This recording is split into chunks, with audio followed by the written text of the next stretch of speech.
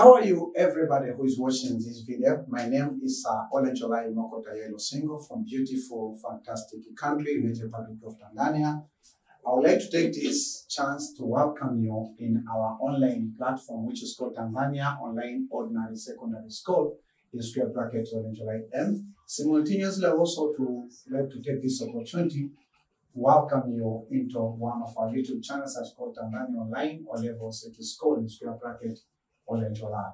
So there is no M, okay? So you make this initial surname M. Okay, so I would like to remind you quickly about the divisions of this online school so that we can go through the session. First of all, before even I remind you about the vision of these platforms or this school, I would like to welcome you as a form one.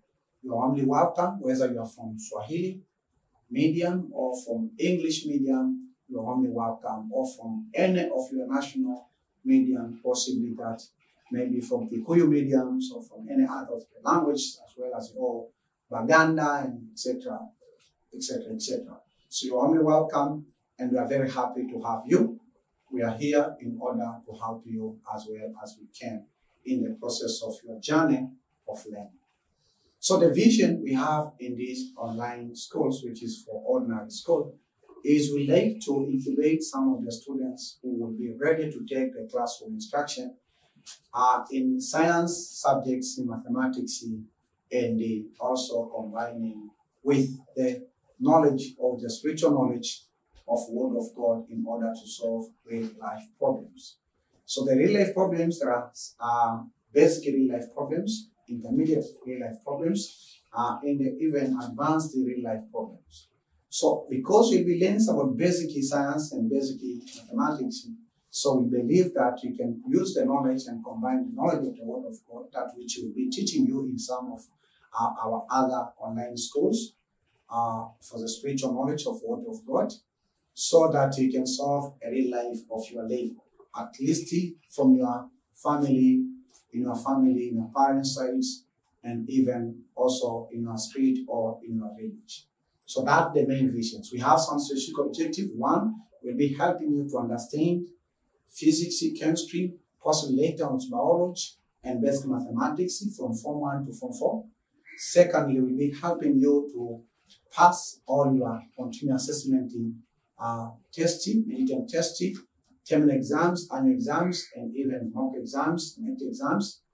Thirdly, we'll be helping you to graduate successful your certificate is secondary education examination exams, and having a certificate which will be give you the confirmations that you are graduate of ordinary secondary level.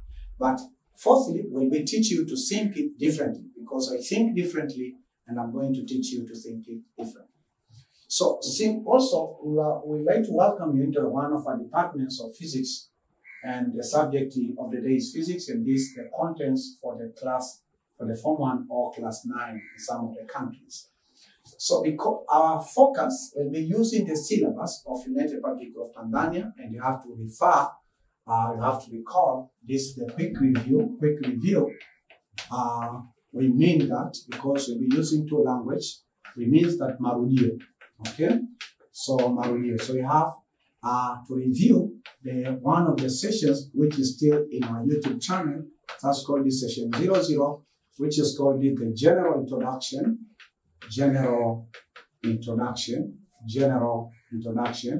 of what? General introduction of what? Of physics Form 1. Okay, Form 1. So it's a session of 1 hour Form 1, and hence is written F1. So you can search this video on YouTube search engine. In square bracket also, you have to include the Olenjolai as my unique identification. So we'll be using the syllabus of United Republic of Tanzania, as I said.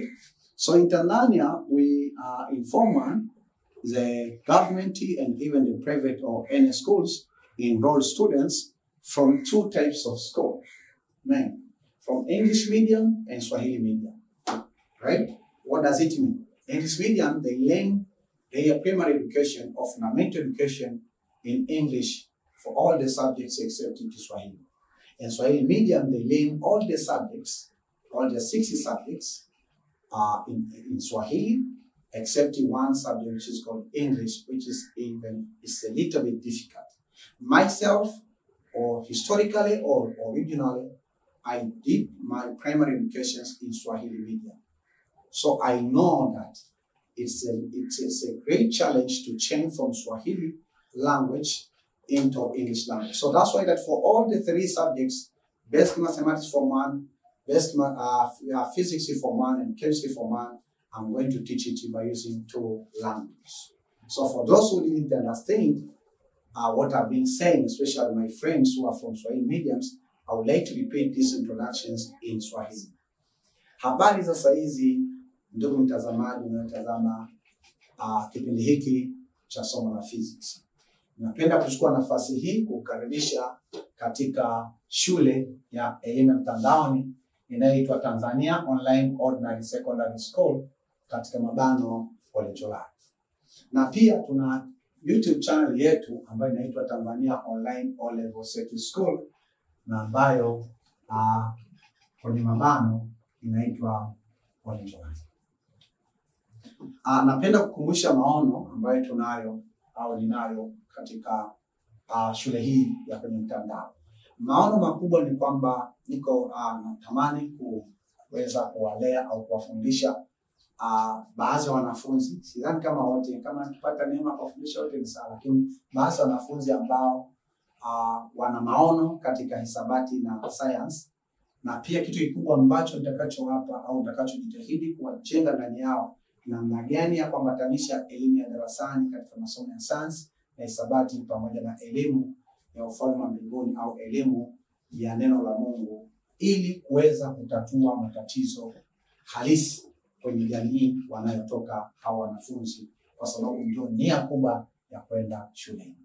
Lengo kuu kuona wanafunzi wetu wakiwa wanaendelea kusoma kidato cha 1 mpaka cha 4 wanatatua matatizo kwa kutumia ujuzi wanaopata darasani, na hata baada ya kumaliza ukipata nafasi ya kuendelea na diploma au maana na stashahada, kupata nafasi ya kuendelea pia na elimu ya kazi ya juu ambayo inaitwa advanced education, sawa, lakini wakati wakiwa wanaendelea, lakini wanaweza kutumia maarifa hiyo waliyopata katika manake shule za kati ambayo inaitwa ordinary secondary education ili kuweza kutatua matatizo mbalimbali.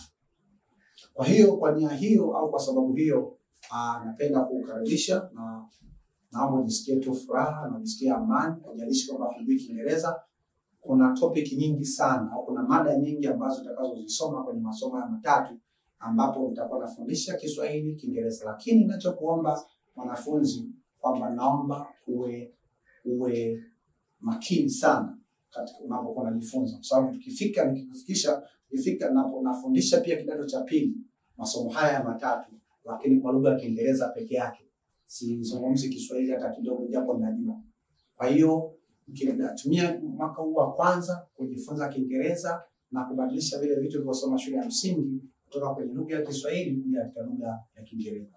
Kiingereza sio kigumu, na tuendelee tu kwamba kwa pamoja pia huenda katika siku za mbeleni nikakutangazia kwamba nitaanza kufundisha pia Kiingereza kwa wale ambao hawajui kama mimi na mimi kutoka shule ya msingi kwenda sekondari kwa sijui Kiingereza kabisa. Kwa hiyo ilikuwa ni wakati mgumu sana. Kwa hiyo basi tuna idara 3 katika shule hii. Tuna idara ya fizikia, idara ya kemia na idara ya hisabati. Na leo tuko katika idara ya fizikia, somo la fizikia kwa ile kidato cha 1 au darasa la 9. Okay, sasa kuna kuna somo ambalo nimeshafundisha la utangulizi kuhusiana na tunafanya nini, unajiungaje na hii shule, unatakiwa kufanya subscriptions, unawaambiaje watu wanafunzi wengine ambao unawajua wanaotaka wanufaike. Kwa hiyo kwenye session 00 ambayo inaitwa General Introductions of Physics Form 1, maana yake kwamba utangulizi wa jumla wa somo la fizikia kidato cha 1 alafu kwenye mabano na Olenjolai. Kwa hiyo ukienda katika YouTube search engine, ukienda katika channel hii, YouTube channel hii, maana katika dirisha au katika chombo hiki cha habari cha kwenye mtandao, unaweza ukapata hili somo, na ninakushauri uweze kujifunza hili somo kabla haujaja katika hili somo la leo ambalo sasa nakuchukua katika ngazi nyingine. Okay? Kama una maswali unaweza kauliza kwenye comment section hapa. Na kuna kitu kimeandikwa comment section, bonyeza pale, alafu unaweza ukauliza maswali yako kadri ambavyo unavyoendelea. Kwa kama nilivyosema, kwa sababu nakufundisha kidato cha kwanza, natumia lugha mbili, Kiingereza, Kiswahili. Ila maandishi yote naandika kwa Kiingereza. Sawa, ili kuanza kukufundisha. Ila kikubwa ninachokuambia kwamba masomo ya sayansi na hisabati ya kidato cha kwanza ni marudio ya vitu ulivyosoma darasa la 5, darasa la 6 na darasa la 7, ila kwa lugha ya nini? Ya Kiingereza. Sawa? Okay. So let us continue. So let us go kwenye hii quick review kwenye haya marudio. I presented to you first of all about vision of the school. This in short we can call it TOO, TOOSO. TOOSO means Tanzania Online O-Level Secondary School in square bracket Olenjolai. So that's what I've explained. But also I've explained that how you can be registration. I explained to you about registration. Registration to what or into also. Okay? And then in that video I've explained to you about how we call it the big picture, or the big picture of science. Like a picture kubwa ya science. Alafu pia I've explained to you about reference book, vitabu vya rejea unatakiwa kujifunza physics, reference books and material. Okay? And then also I explained to you about after reference books, we say that textbooks, question books. I've explained to you also about another thing, which is topics of formula, topics of physics or formula. Okay, or formula. So I explained to you about how you can get registered. You should have an email, etc. Kwa hivi ndio vitu ambavyo nilivyozungumzia katika video hii ya session 00 bado ipo kazo kaipata.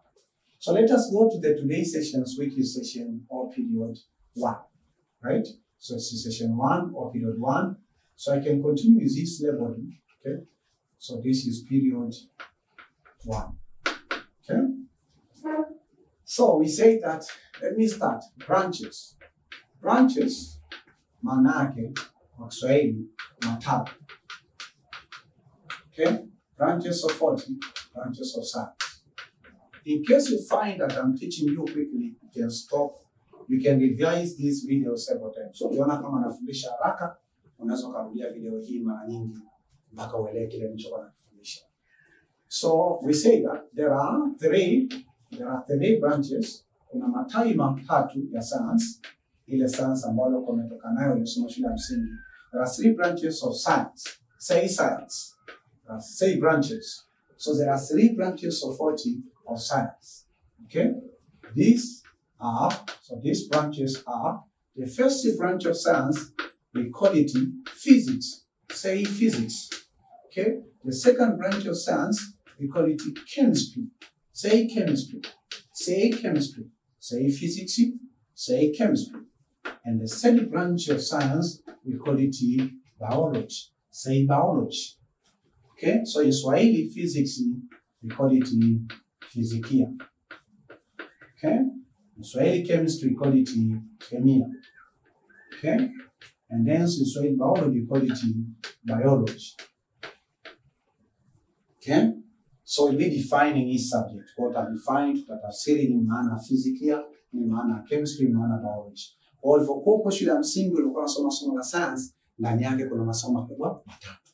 Fizikia, kemia, biology. So unapofika sekondari, manake unaanza kuanza sasa hayo masomo yanakuwa yanagawanyika katika makundi matatu, unakuwa na masomo matatu ndani ya somo la science.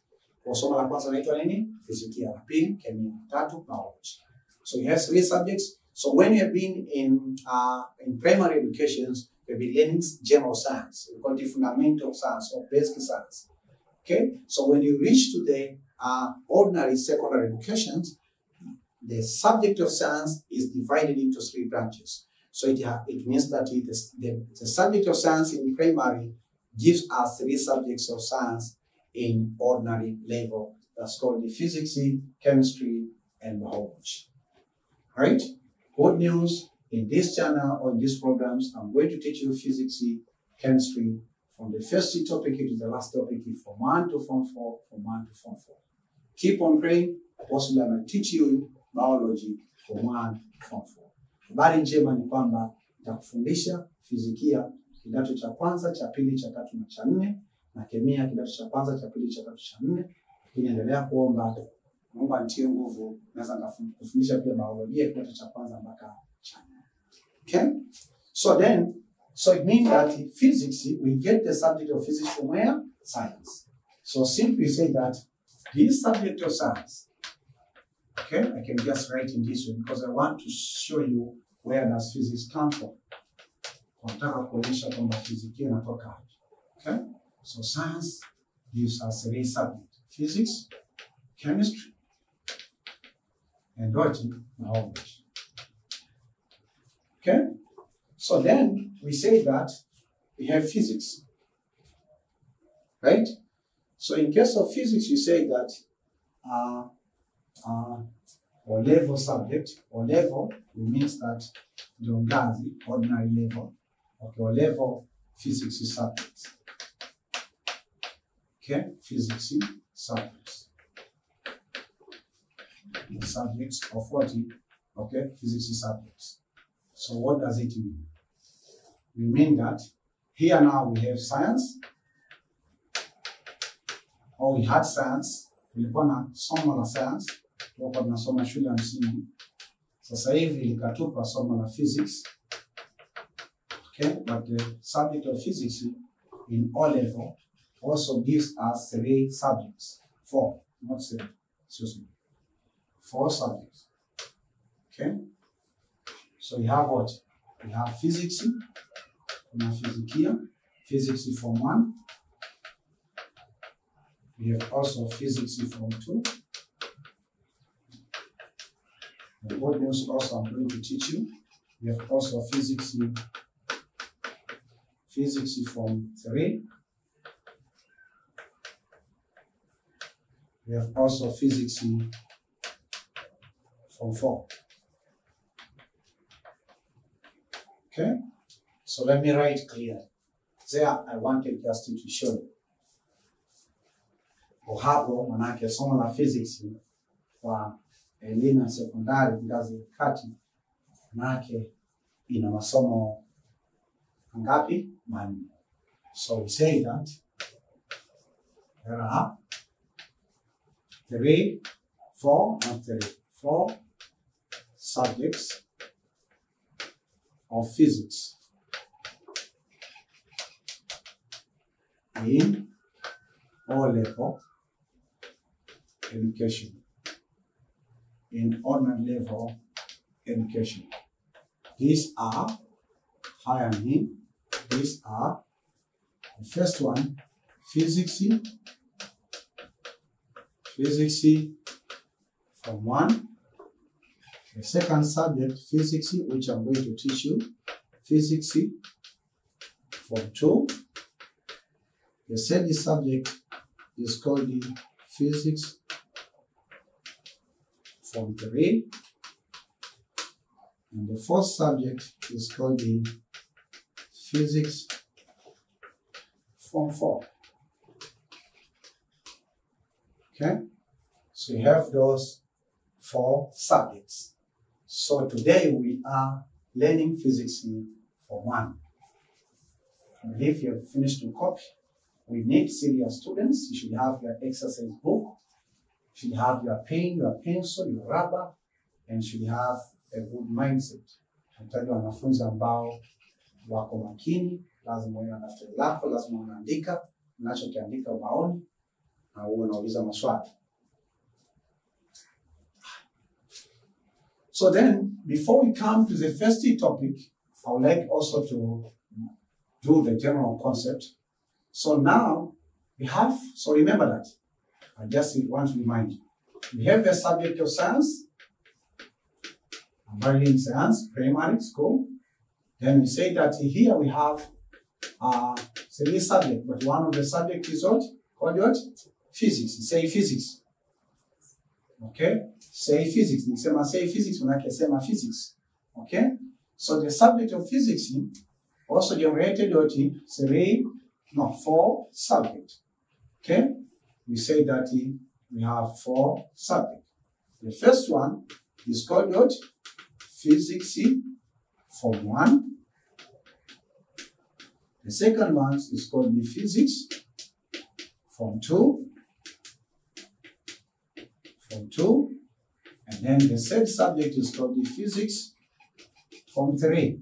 Okay, somo la tatu, the Physics Form 3. And the last subject in all of us is called the Physics Form 4. And the good news, I'm going to teach you all the four subjects in this online platform. Habari njema, nitakufundisha masomo hayo yote manne katika mfumo huu wa mtandao wa internet. Sawa. So then tunataka kwa tumetoka science, tunakuja physics, tunakuja physics form 1. Tunataka tushuke hapa chini. Tukishuka hapa chini, physics ina topic au ina vitu vinavyoitwa mada 9. Physics ya form 1. Kwa ina mada ngapi? 9. Kwa maana yake hapa nitazitaja, lakini nitazitaja tu hapa 1 2 3 4. Nafasi hii tosha. I'll just write the initial letters. 1 2 3 4 5 6 7. So here I can have another initial letter. 9. So 1 2 3 4 5 6 7 8 9. So the physics form 1, it has 9 topics. Ina mada ngapi? 9. The first one is called the Introduction to Physics, which I'm going to start teaching you. The second one is called the Introduction to Laboratory Practice. The third one is called the Measurements, M. The fourth topic is called the Force. The fifth topic is called the Archimedes Principle. The sixth topic is called Properties of Matter. The seventh topic is called the Pressure. So I can write just the P to distinguish this. And the eighth topic is called the Work, Energy, and the Power. And then the last topic is called the Light. Physics ya kidato cha kwanza ina mada 9. Naomba unisikilize hata copy. Acha copy. Na kuona hapo una nakili au sikilize. Elewa alafu unaandika. Sababu hii ni video, unaweza kurudia mara nyingi kama utakavyoenda. Physics, nimesema physics inatoka katika somo la science ya shule ya msingi. Kwa hapa naweza nikaandika primary education. Kwa hiyo nilisoma science kwa lugha ya Kiswahili. Ndani ya science kuna masomo mangapi nimesema? 3. Manake kuna somo gani? Physics, chemistry, biology. Sawa. Tukiendelea na somo la physics, ndani yake kwa ngazi ya O level, manake hii inaitwa secondary, ngazi ya kati, ordinary secondary education. Kuna masomo 4 ya fizikia. Fizikia kidato cha kwanza ndio inaitwa form manake ni kidato. Fizikia kidato cha kwanza, fizikia kidato cha pili, fizikia kidato cha tatu, fizikia kidato cha 4. Hasa kwenye hii video au kwenye somo la leo tunajifunza fizikia kidato cha kwanza. Kwa maana yake utakapoendelea kurudi tena katika channel hii utakuta nitafundisha fizikia kidato cha pili, fizikia kidato cha tatu, fizikia kidato cha 4. Kwa hiyo ndo habari njema. Kwa mimi nafundisha masomo yote haya 4 na nafundisha mada zote. Siachi hata moja, na utafurahia na utaiweza physics, na ninachotaka tukuahidi kwamba utaipenda physics kuliko masomo yote na utaiweza physics kuliko labda masomo mengine yote. Sababu ni kati ya somo ambalo ni gumu kwa elimu ya Kitanzania. Okay. Hasa fizikia, somo la fizikia kidato cha kwanza lina topic ngapi? 9. 1 2 3 4 5 6 7 8 9. Ya kwanza inaitwa Introduction to Physics, ya pili inaitwa Introduction to Laboratory Practice, ya tatu inaitwa Measurements, na ya nne inaitwa Force, ya tano inaitwa Archimedes Principle and Law of Rotation, ya sita inaitwa Properties of Matter, ya saba inaitwa Pressure, ya 8 inaitwa Work, Energy and Power, ya 9 inaitwa Light, au kwenye vitabu vingine inaitwa Optics. Physics is beautiful. Physics ni somo zuri sana. Hasa hapa nimeandika V, manake herufi za kwanza za kila topic, isipokuwa tu hapa nimetaka kutofautisha na hapa sababu hapa kuna I, sitaka kurudia kuandika I. lakini kwenye ukurasa unaofuata nitaandika jina la kila mada. Ila nilikuwa nataka tukuonyesha kwamba hizo mada 9 nitakazozitaja zinatoka kwenye somo la physics kidato cha kwanza. Sawa? Haya, tuendelee. Kama ni sawa unasema sawa, hata kama mimi sikusikii na sikuoni. Sasa mimi hapa napo fundisha kipindi hiki naona tu kamera. Kwa kamera ndio inaniona. Okay? Kama una maswali uliza kwenye comment section, usisahau. Okay, tunaenda kidogo kidogo, nitaongeza speed huko mbele muda si mrefu. Kwa hizi nazita topics. Say topics. Topics or chapters. Topics or chapters in Swahili we call this mada au sura. Mada au sura. That's the meaning, because I'll be using this word, the chapters or topics. Okay? Mada au sura, topics or chapters of 40, physics form 1. Physics form 1. Not form 2, not form 3, not form 4, not form 5, not form 6, not diploma. So, I told you in the general introductions, lazima uwe na vitabu vya rejea. Like you should have a reference book, and one reference book is the United Republic of Tanzania Ministry of Education and Vocational Training Physics syllabus for ordinary secondary education from 1 to form 4. This is the book we should have. Lazima uwe na mtaala. Kwa hiyo kinaitwa kitabu cha mtaala. Sasa kulingana na mtaala tunaanza according to the manake ni kulingana, according to the new syllabus of physics called kulingana hiki kitabu called physics syllabus. Okay, physics syllabus. Okay, for ordinary secondary education. For ordinary secondary education from 1 to form 4, right? By TAYI. TAYI means Tanzania Institute of Education. Mwisho wa kunukuu. Kwa hii according to kulingana na syllabus impya ya physics inayoitwa call manake inaitwa Physics syllabus for ordinary secondary education from 1 to form 4 by TAYI. Manake ni mtaala wa somo la fizikia kwa ajili ya elimu ya sekondari ngazi ya kati kidato cha kwanza mpaka cha 4. Imeandaliwa na nini? Na taasisi ya elimu Tanzania. Kwa maana Tanzania Institute of Education. Ndio hiki kitabu ambacho nimesema kila mwanafunzi yoyote wa kwangu na hata ambaye sio wa kwangu lazima awe na hiki kitabu au kopi yake. Na nimesema kwamba pia kama hauna hiki kitabu usiumie sana. Soma descriptions ya hii video utaona kwamba kopi ya hiki kitabu au kitabu hiki ninauza shilingi ngapi na naweza nikakutumia mkoa wote Tanzania. Habari njema. So according to this nasema kwamba there are 9 topics. There are 9 topics of 40 of physics. Topics or what? Or chapters. Topics manake nini? Sura. Of physics. Physics what? Physics form 1. These are is a topic these are, so we have 9 topics. So let me mention them. I will mention them in series. Nazitaja kwa mtiririko kuanzia mada au sura ya kwanza mpaka ya 9. 9 manake ni 9. Okay? The first topic for the physics form 1 is called the introduction. Say introduction. Introduction manake ni utangulizi. Introduction to what? To physics. Ambayo ndio hii nimeiandika. Introductions to what? To physics. Hiyo ndio sura ya kwanza. Manake tunakupa utangulizi wa physics ambao ndio nimeanza kufanya hapa. The second one we call it introduction to laboratory practice. Tuna somo la fizikia. The physics subject is experimental subject. Okay? introduction to laboratory practice. This is experimental subject, and because this is experimental subject, laboratory practice, then a student should not learn physics only on the exercise book or on the book, but the students also should conduct the experiment. And these experiments are conducted in laboratory. When you have been in primary education or primary school, no any physics laboratory, no any science laboratory. So you didn't do any experiment, except a few of them, and it was a demonstration.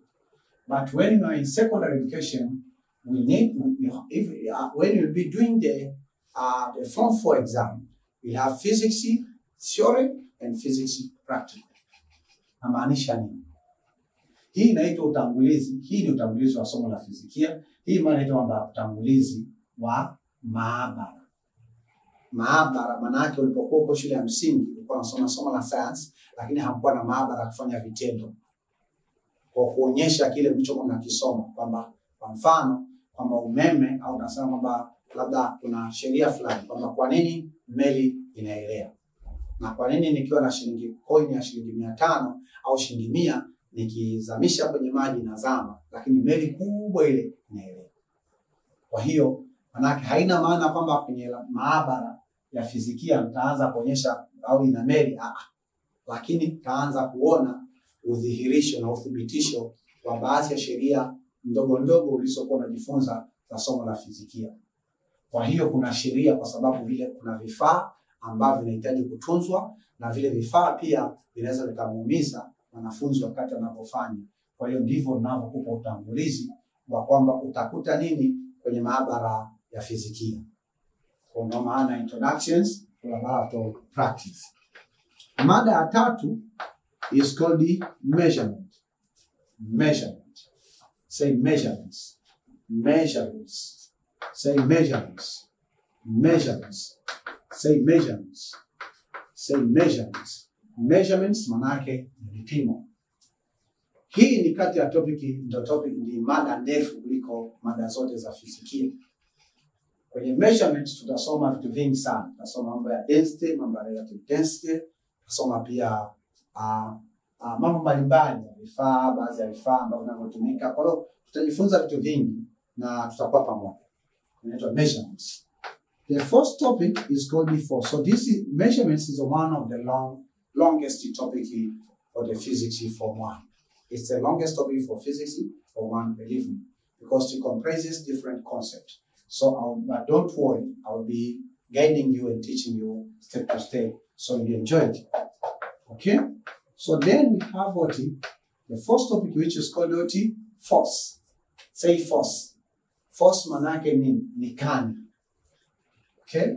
Manake hii ni maana ambayo tutajifunza aina mbalimbali za force, na physics kwa kweli inahusu sana mambo ya force au mambo ya kani. Okay? Mada ya 5 inaitwa Archimedes. Say Archimedes. Archimedes principle. Kwa hiyo inaitwa Archimedes principle. Principle maana yake ni kanuni ya Archimedes, and the law of flotation. And the law of what? The law of flotation. Labda naenda haraka sana, usijali, video ipo. Utaiangalia video na kurudia mara kwa mara mpaka utaelewa ninachofundisha. Archimedes principle and law of flotation. Archimedes principle and law of flotation. Okay? Hiyo ndo mada ya 5. Hii itatueleza kwamba kwa nini boti au meli ambayo imebeba watu wengi sana inaelea, wakati shilingi 10 kitumbukiza kwenye maji inazama. Kwa itatueleza. Lakini pia itatueleza kwamba kwa nini jiwe au kwa nini chaki, kwa nini kwamba labda nikiwa na hii sponge nikitumbukiza kwenye maji inaelea, lakini nikiwa tu na kijiwe kidogo nikitumbukiza kwenye maji inazama. Kwa huyu mwanasayansi anaitwa Archimedes principle alifanya majaribio haya. So in this first topic we'll be getting the answers of the physics phenomena. And one of the physics phenomena we'll be discussing about the stuff, or we call them vehicles, which are moving in oceans or seas, right? So that's what, so you get the answer why a ship or a boat is floating while a stone or just a coin of 500 of any country is sinking in water. Okay? The sixth topic is called the properties of matter. Properties of what? Of matters. Properties of matter. So properties of matter, what does it mean? Manake sifa za mada. Shule ya msingi tulijifunza aina tatu za mada. Mada ya bisi, mada ya kimiminika na mada ya gesi. Huku tunabadilisha tu lugha. Mada ya bisi naita solid, mada ya kimiminika naita liquid, mada ya gesi naita gas. Naona au lugha tu inabadilika. So in primary education you learn about properties of matter. You learn about solid, liquid, and what? And gas.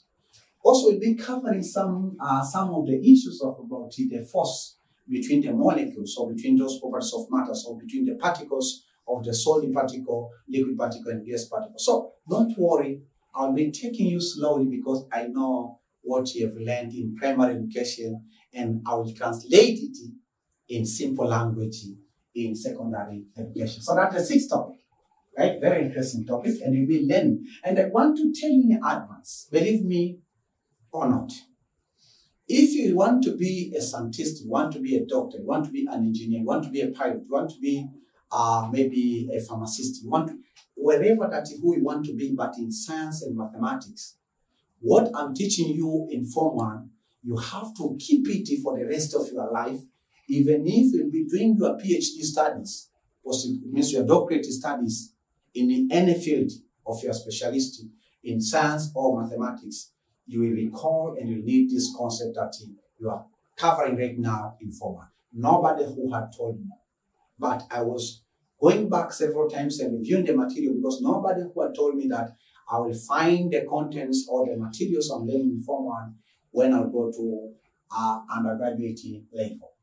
Nini nachomaanisha? Nasema hivi, hivi vitu ninavyokufundisha kwenye elimu hii ya fizikia au somo la fizikia kidato cha kwanza, unatakiwa kuyatunza hata kama ukimaliza mitihani ya kidato cha kwanza na ya pili, na hata ukimaliza kidato cha 4. Tunza hivi vitu kwa sababu kama una maono ya kuja kuwa mwanasayansi au mhandisi au kuwa mwalimu wa sayansi au kuwa mwanahisabati au kuwa mwanafamasia, manake mtaalamu wa madawa ya kutibu wanadamu, unataka kuwa kwamba labda mtaalamu wa madawa kutibu wanyama, kutibu mimea, unataka kuwa daktari, unataka kuwa daktari wa meno, unataka kuwa, kwa hiyo haijalishi kama unataka kuwa fundi wa magari, unataka kuwa pilot, unataka kuwa rubani, unataka kuwa captain, manake nahodha wa meli.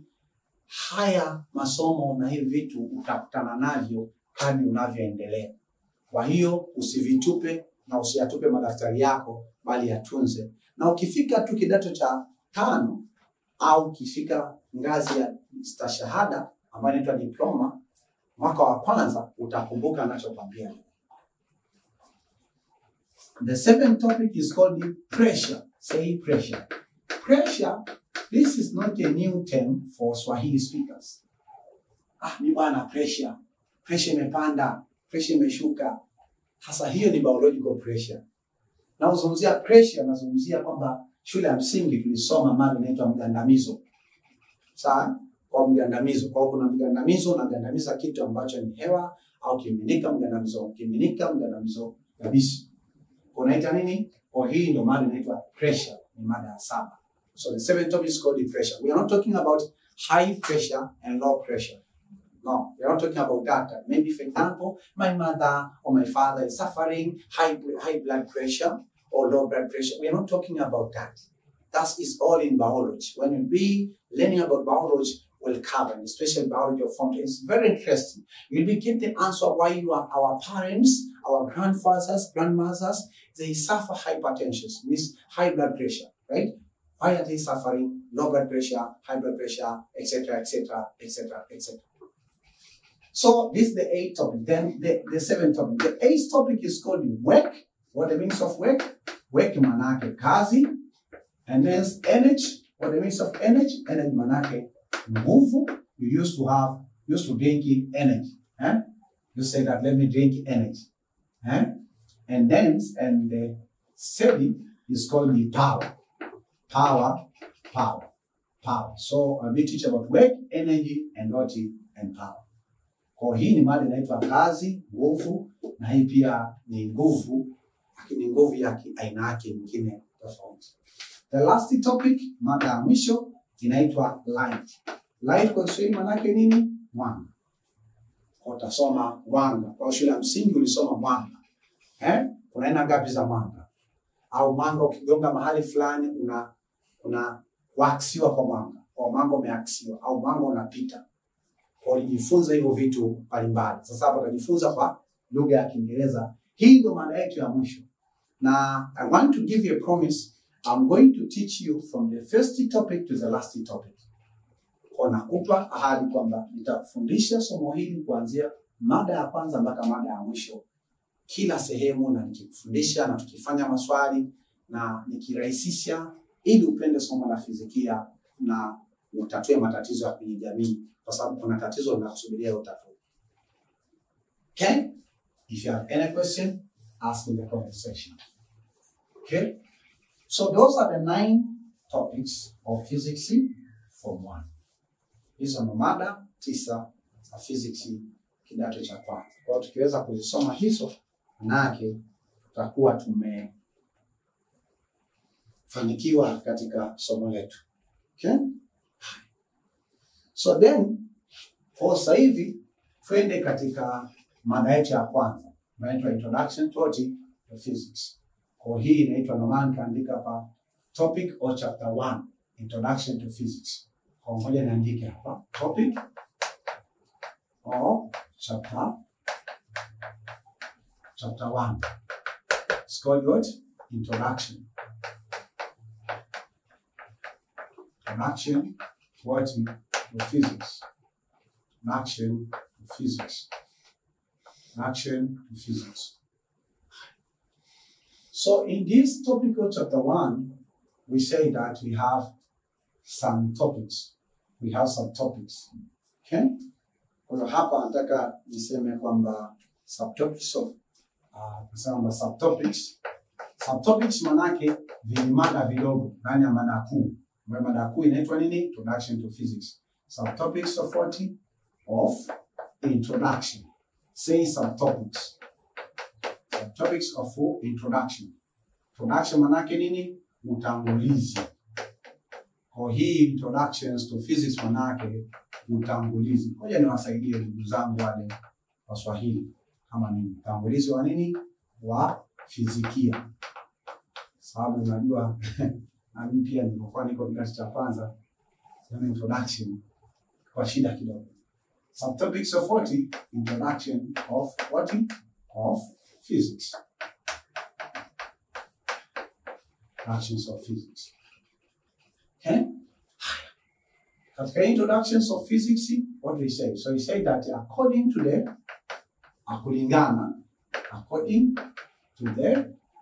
new syllabus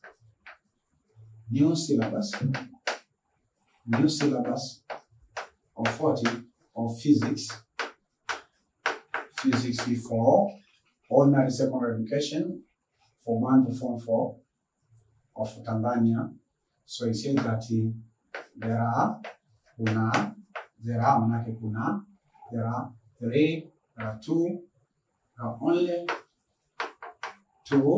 subtopics. Manake kuna vimada vidogo viwili tu. Subtopics of what? Of physics. Okay, of physics. The first one is called 1.1.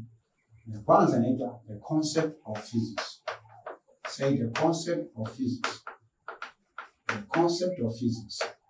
Hii inamaanisha nini? Utangulizi wa fizikia. The concept of what? Of physics. Hiyo ndo mada au mada ndogo. Introduction to physics ni mada kubwa. Sawa? Okay. Ya pili, the second subtopic is called the applications of physics in real life. Applications manake ni applications manake matumizi ya physics. Applications of physics. Applications of physics in real life.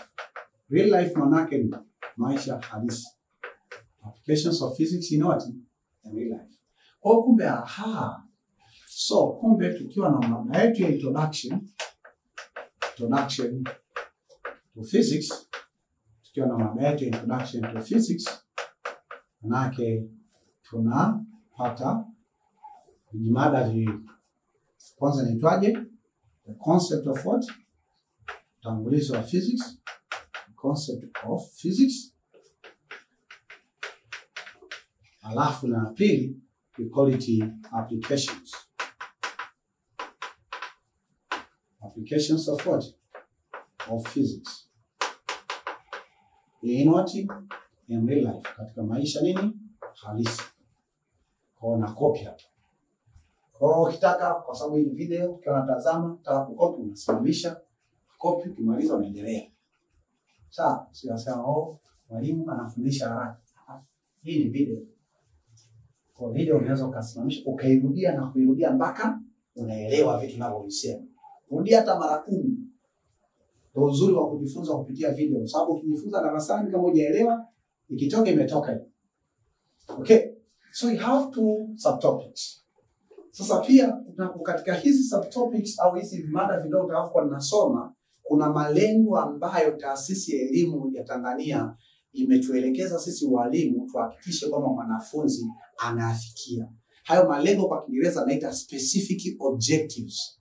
Kwa kila kwenye mada ndogo, kwenye hii mada ya kwanza ya concept of physics, kuna malengo ambayo naita specific objectives. Yako mangapi? Yako matatu. Yako matatu. Na pia kuna malengo mawili ambayo lazima mwanafunzi afikie tutakapokuwa tunamwambia tumeshafundisha tayari applications of physics. So there are 3 specific objectives. Okay, so now I'm coming to the part of specific objectives. Specific objectives of what? Of each subtopic. So the first subtopic, which is what? Of the concept of what? Of physics. Okay, concept of physics. I say there are 3 specific objectives that the students has to achieve at the end of learning each of these subtopics. You have to concentrate. So we say that there are 3 specific objectives a student has to achieve at the end of this concept. What does it mean? Maana kuna malengo matatu ambayo mwanafunzi lazima tuhakikishe kwamba anafikia sisi kama walimu tunapokuwa tunafundisha kipengele hiki cha the concepts of what? Of physics. What are those? Fanya quotation. Or quotation manake I'm quoting. And all of this information, you'll get them in this syllabus book. Page number 1. Kwa nasema refer. Syllabus book. Page number 1. Page number 2. Page number 3. Yes, page number 1 and number 3. Kwa hiyo ninachoelezea ni huu ukurasa. Kuhakikisha kwamba kama ni mzazi unampatia mwanafunzi kitabu muhimu sana ili aweze kujifunza physics kwa mtiririko. Kwa nikiweka hizi alama manake fungua semi na funga semi manake na nukuu. So that means I'm quoting, right? So the syllabus says that the student should be able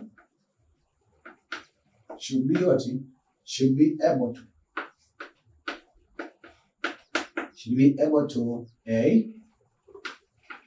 manake lazima mwanafunzi aelezee, able to explain manake elezea the concept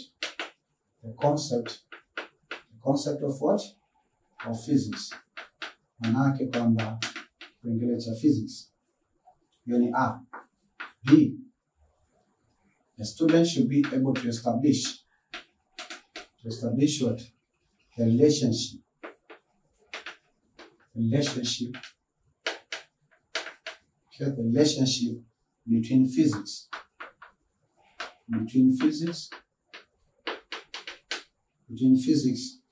and other subjects.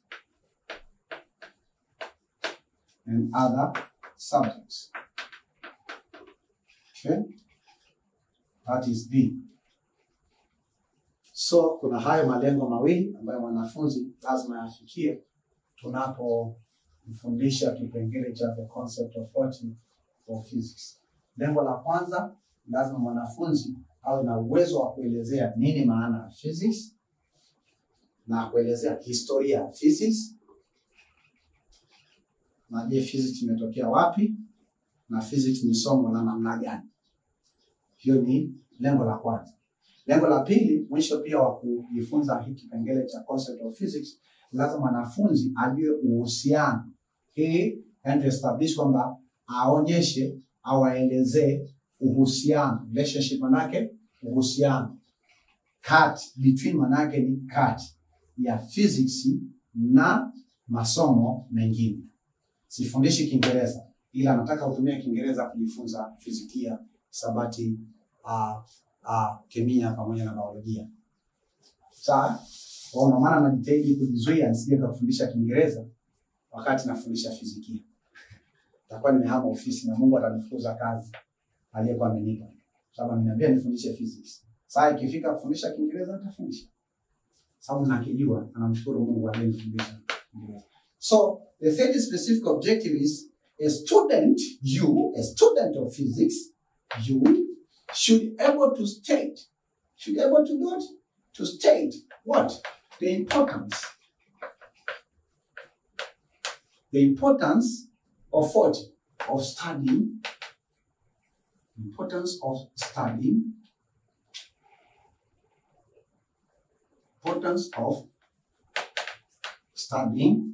physics. Lazima mwanafunzi awe na uwezo wa kuelezea umuhimu. Importance manake ni umuhimu, to state, yani kutaja. Lazima mwanafunzi awe na uwezo wa kutaja umuhimu wa kusoma fizikia. Soma fizikia.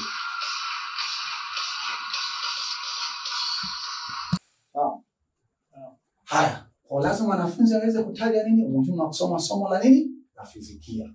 Hii ndio mwisho wa kunukuu. Hayo ndio malengo matatu ambayo mwanafunzi atakayo kuyafikia anapokuwa anasoma kipengele au mada ndogo ya concept of what? Of physics, ambayo nimeitaja hapa. Kwa naenda tena kwa nini? Specific objective, malengo ambayo taasisi ya elimu ya Tanzania imeyaweka kwa specific objectives, okay, of what?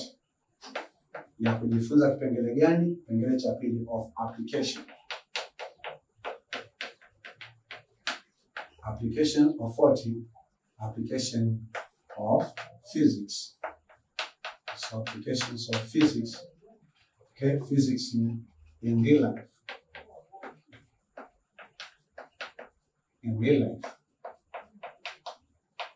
Okay, in real life. So we say that also tunanukuu. Kwa hiyo nataka tuambie malengo ambayo taasisi ya elimu imesema lazima mwanafunzi afikie anaposoma kimada ya pili ndogo inaitwa application of nini? Of physics katika maisha halisi. Matumizi ya physics katika maisha halisi tunayoishi.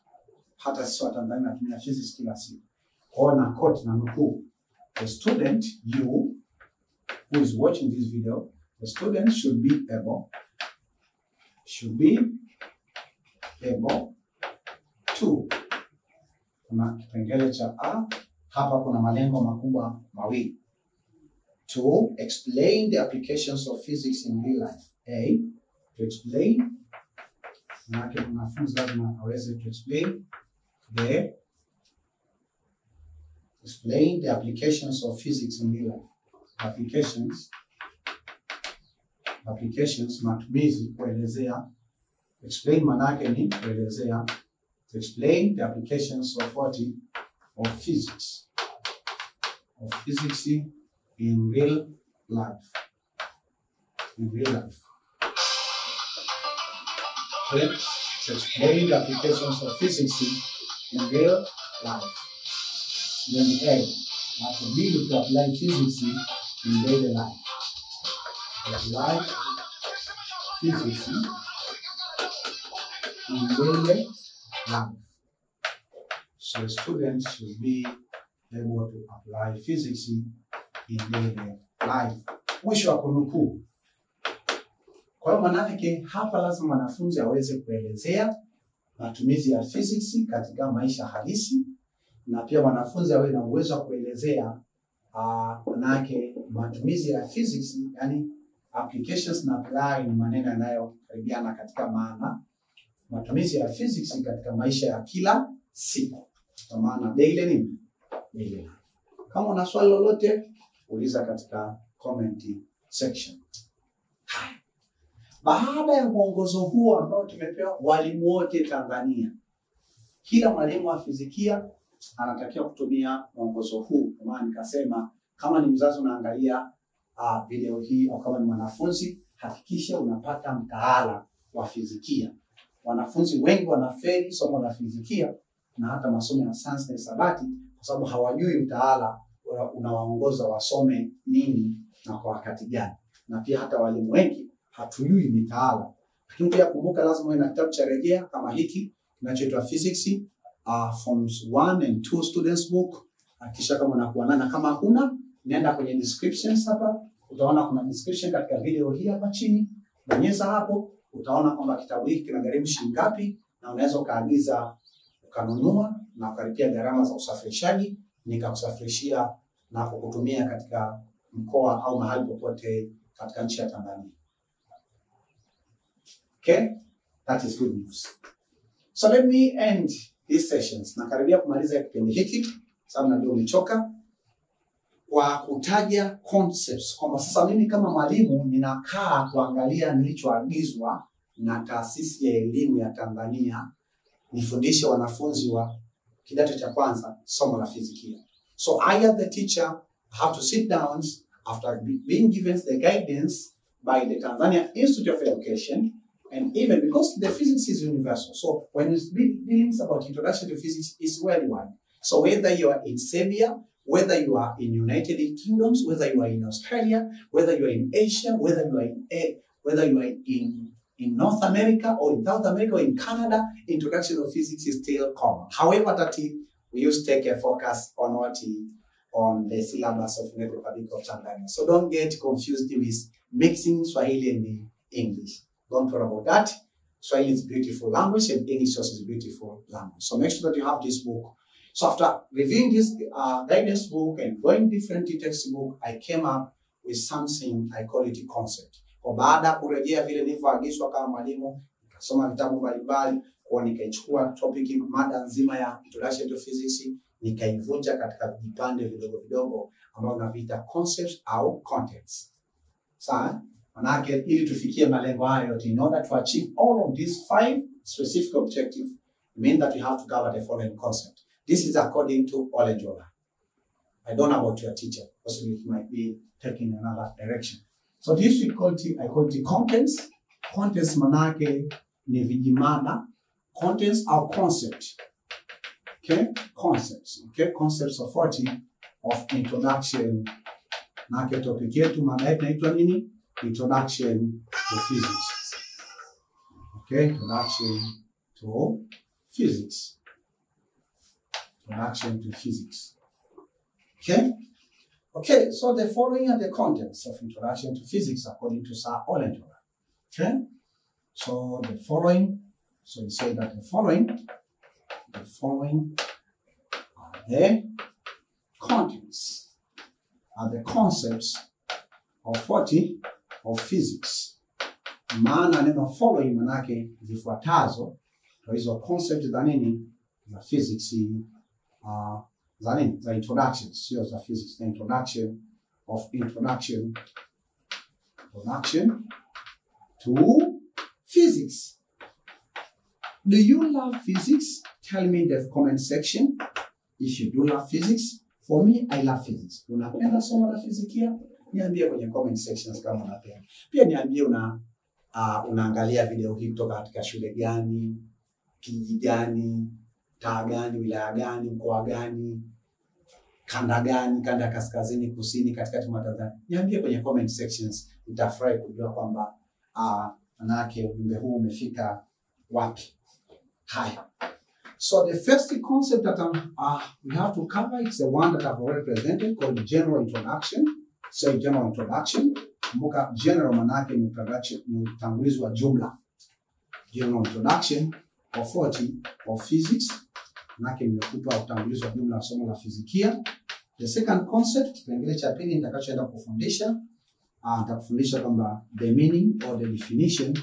Say definition. Definition manake maana au meaning of science. Kwa nitakufundisha nini maana ya science. Somo utakalofuata na kipindi kitakachofuata, kipindi cha pili, kitakuwa ninakufundisha nini maana ya science. So the next session, which I invite you in advance, which is session 2, okay, of physics for month, I'll be teaching you about the definition or the meaning of the science. Where that in science, we get the 3 subjects: physics, chemistry, and biology. So I'll teach you what the meanings of science. That's the homework that I'll be giving to you. Define science. Nini maana science? Au wewe unasoma tu science afu nini maana? Mimi sitaki watu ambao wanasoma vitu afu nini maana. Then the third concept I will teach you about the definition. Say definition. Definition maana yake nini? Maana. The definition of what? Of physics. It's really challenging to teach in 2 languages. Changamoto kwa kufundisha kwa lugha mbili, Kiswahili, Kiingereza. Lakini sasa tunafanyaje wakati ndio wa Tanzania tulivyo? Okay, so the definitions of what? Of physics.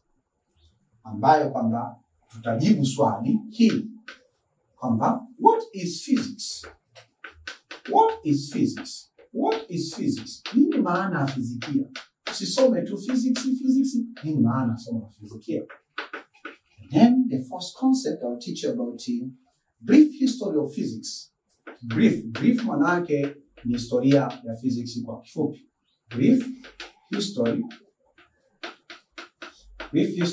of physics. Manake historia ya somo la fizikia kwa kifupi. Imetoka wapi?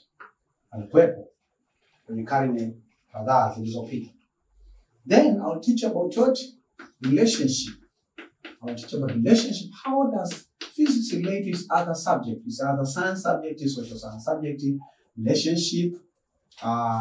relationship between physics and other subjects. Between, nimekwambia manake nini?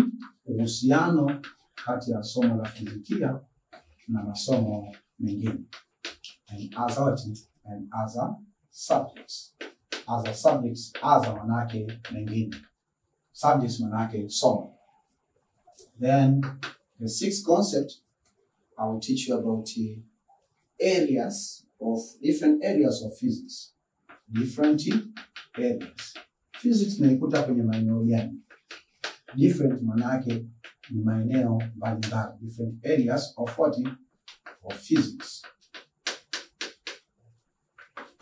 Then kipengele cha 7 nakufundisha kuhusiana na importance of physics. Nini umuhimu wa physics? Importance of what? Of physics. Importance of physics. Alafu kipengele cha 8, the 8th concept, I'll teach about applications of physics. The 9th concept, I'll teach about problem solving. Tutafanya maswali yanayohusu introduction to physics. Tunatoka kwenye mitihani. Applications of physics in real life. So 1.8, I will teach about applications. Among the language now, applications of physics. Applications of physics in real life. Then 1.9, I will teach about problem solving. If I will find something which is meaningful, I may add. Problem solving. Tufanya maswali ya introductions to physics. Manake tukifika hapa, tutakuwa tumefika mwisho wa mada ya kwanza. Ambayo inaitwa introduction to what? To physics. Okay. Possibly you might be astonished or fearful about physics from the beginning. This is just beginning. Everybody who met with physics for the first time, even myself who is teaching you, I was kind of astonished with the change of the environment from science, general science, to the physics. But don't worry about that. I'll be helping you step to step so that you may enjoy the beauty of physics. And believe me that it will become like a chorus of your favorite song. So you make physics like a chorus of your favorite song. Okay, so I would like this is the end of this session. I thank God who have been with me in the preparations of this session. This is session 1 of Introductions to Physics, Form 1. And then I give God all the glory and praise who have been with me and who have helped me to teach you by using 2 languages. So it was not a simple business, actually, but I thank God He has been just intersecting along the way. So I invite you in the session 2, when I'll be teaching about the meaning or definitions of the science, and possibly might go even the meanings and the definitions of physics, and I'll be taking you step to step. So don't miss the next session. Make sure to join, invite your friends, make sure that you subscribe onto our YouTube channel, and make sure that we meet in the second session, in the next sessions, and you have to make sure that you increase your seriousness.